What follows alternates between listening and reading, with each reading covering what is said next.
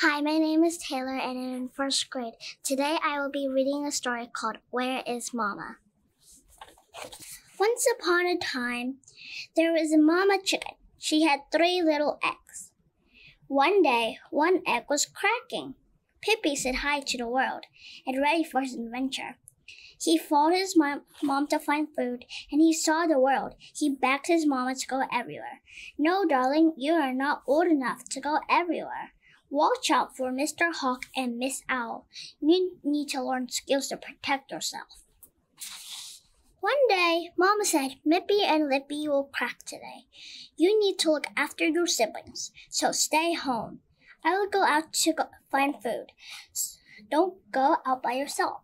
That is very dangerous. When Mama got out, Pippi did not listen. He walked out the house. He kept going. Then he got to Surprise Town. He said, wow. He walked around the town, and now he said, uh-oh, where is Mama? He took a deep breath in and out, and found that he made footsteps. He followed them home. Luckily, he got home safely to see Mama and his new sisters, Mippy and Lippy. He said, I'm very sorry, Mama. That's okay, darling. Next time, listen and follow my instructions.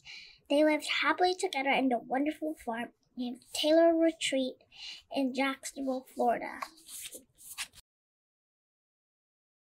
The end.